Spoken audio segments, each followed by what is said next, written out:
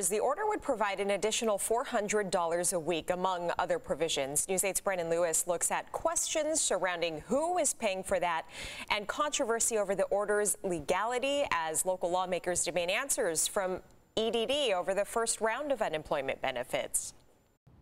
Steve and Alicia, there's still no timeline yet on when Americans can expect to receive that extra $400 that President Trump signed into effect. Obviously, EDD and unemployment offices all across the country are still plagued by delays from the first program. With the stroke of a pen, President Trump signed 4 executive orders that he says will help Americans struggling with the financial fallout of the pandemic and may have also created a legal challenge in the making. I would actually say it's fairly clear that the President of the United States, whoever the president is, doesn't have the authority to do this. Congress controls federal finances, but with negotiations stalled, the question is whether Democrats have the political will to challenge it. So President Trump basically said, I dare you Democrats to sue, because if you sue, it's going to look like what it is, that you don't care about your country, according to him. Also at issue is who's going to pay for the extra $400 a week to unemployed Americans. His order forces states to kick in a fourth of the payment. That would have been $250 million a week in June for California alone. Plus, there's the question of how it gets to people. EDD is increasingly coming under heavy scrutiny. There was no planning by EDD to help any of us, as some applications from the first program remain stalled for months. I was verified on May 15th. They don't have anybody to remove the block in the system. They don't know how to do it. Find somebody to do that and push us our money now. More than 60 legislators, including several from San Diego, joined with others across the state to demand accountability and progress. This is not a cable bill. This is not, your phone bill. This is your unemployment benefits, which is frankly your livelihood. Paying your bills, buying food for your family. The stakes are very, very high, and so we need to get it right.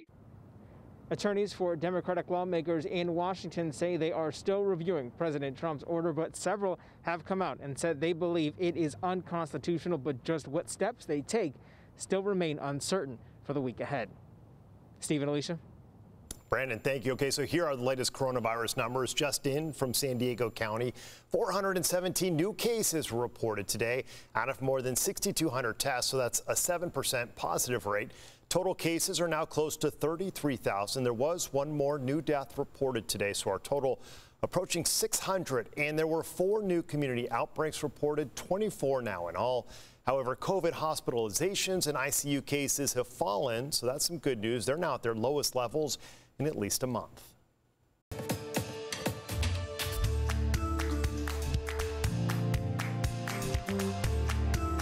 Growing up, many students work hard to get into the college of their dreams. Now, for some, it's in their own hometown, but for others, they're heading across the country. But no matter where students are going to school this year, the experience without question is going to be unlike any other before due to the pandemic. News 8's Carrie Lane spoke to some locals that are heading across the country for class and what the process to get back to school looks like for them. While many California schools are starting online only, there are other states that are experimenting with in-person learning. However, that does come with a whole new set of rules. They asked us to do like a 2-week quarantine at home, try to limit exposure. And then I flew to North Carolina. Aaron is the son of our very own Steve Price and is a freshman at Duke University. Today was move-in day, which looked a lot different than how most kids envision it growing up. And this morning I checked in and they had me immediately get COVID tested.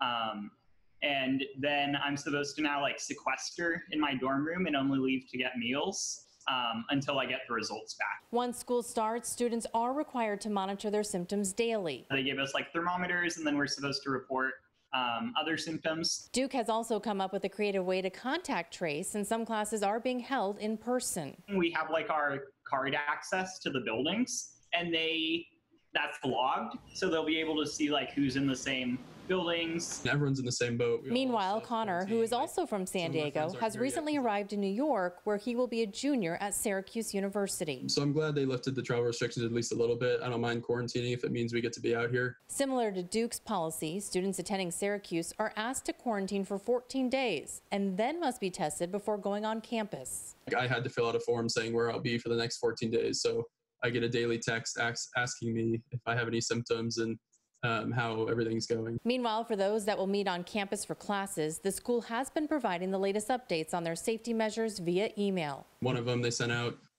listed all the things that they bought. So it was like upgraded air ducts and more masks and disposable masks and tons of plexiglass. Syracuse has also made it very clear that large gatherings are not allowed. There are going to be more patrols. There's more like campus security officers, and they're watching out for that kind of thing, especially now. And if you are caught at a party or a mass gathering or something, they have threatened disciplinary action. As for schools here in San Diego, I can tell you that SDSU is currently moving in their international students who will be required to quarantine for 14 days. Domestic students, they will move in between August 18th and 21st. They're not required to quarantine. Also, SDSU has a separate housing complex where they will send students who are ill to quarantine. Steve and Alicia, we'll get it back to you.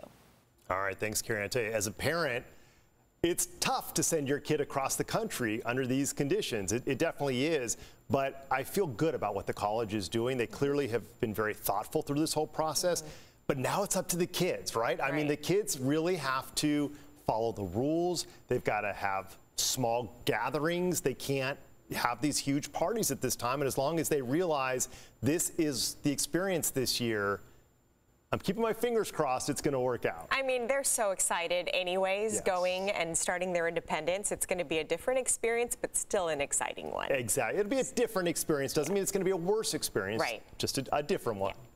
All right. Well, congratulations, Aaron. That's awesome. If the college situation across the nation is any indication, parents and students are facing a school unlike any other before. Now, we hope you'll watch our Learning Curve Back to School News 8 special. It's going to be on later tonight. We'll get answers for you that struggling parents, teachers, and students have, and we're going to take you inside the classroom of the future. That's tonight at 8, right here on CBS 8. A 50-year-old woman is dead after being hit by a car last night near the Sequan Casino outside of El Cajon. Happened just after 9. The woman was walking in the traffic lanes of Dehesa Road when a car struck her. The driver went back to see what he had hit and found the woman lying on the roadway. She unfortunately died at the scene. It's unknown if she was under the influence of drugs or alcohol. A young man has died after his jet ski collided with a boat last night in Mission Bay. Happened around 6:30 near north end of Ski Beach. First responders did CPR on the man. After detecting a pulse, he was taken to the hospital. Unfortunately, he died today. Police interviewed the driver of the boat. So far, no charges have been filed. They say the man who died was in his 20s. He was from out of town. His identity isn't being released until next of kin are notified. A woman is under arrest accused of murdering her boyfriend in Spring Valley. We first told you about this investigation yesterday. 41-year-old Manuel Castro was found stabbed to death in his apartment on James Circle. His girlfriend, 37-year-old Aneka Arbizu, was on the scene when authorities arrived, and homicide detectives with the sheriff's department later arrested her in connection with Castro's death.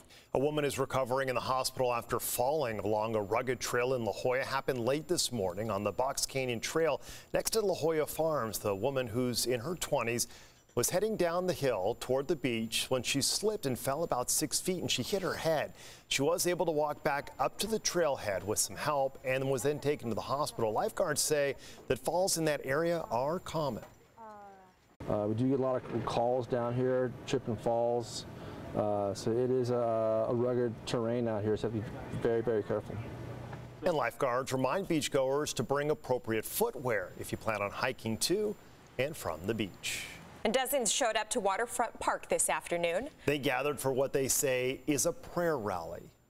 It's time to let all God's children go, and we are all God's children.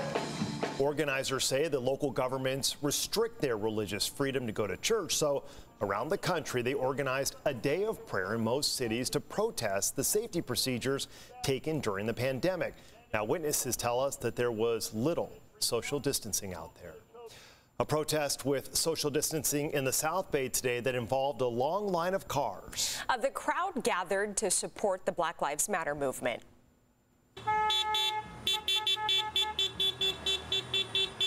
It all started around 3 o'clock this afternoon. Caravan for Justice San Diego hosted the event starting at Chollas Lake and took participants around a 6-mile loop. Everyone had a chance to decorate their car and show support for Black Lives Matter. Another beautiful weekend across the county. Can we expect much of the same in the week ahead? Let's go ahead and check in with meteorologist Sean Stiles. He joins us now with a first look at your microclimate forecast. Sean? Well, Steve and Alicia, this low pressure is keeping the marine layer very thin as it scours out. By mid-morning, we're seeing mostly sunny skies, and that means very warm temperatures in the inland microclimates. We're into the low 90s today, 92 in Valley Center, 90 both in Alpine and Ramona, 89 in El Cajon. Out along the coastline, mid to low 70s, upper 60s in Oceanside. This 77 in Del Mar is not the normal temperature. That reading station is down, so they're taking it from Del Mar Heights, so it's a little bit warmer there. And as you head towards the mountains, you're into the mid-80s. Starting to warm up, though, out in the deserts with 109 Borrego today. 75 tomorrow, 76, 77. You get the idea of a warming trend heading our way? Well, there is one. The first part of the work week won't really be all that much warmer, 1 or 2 degrees each and every day. It's when we get into, say, Thursday, Friday, Saturday, where things are really going to start to warm up.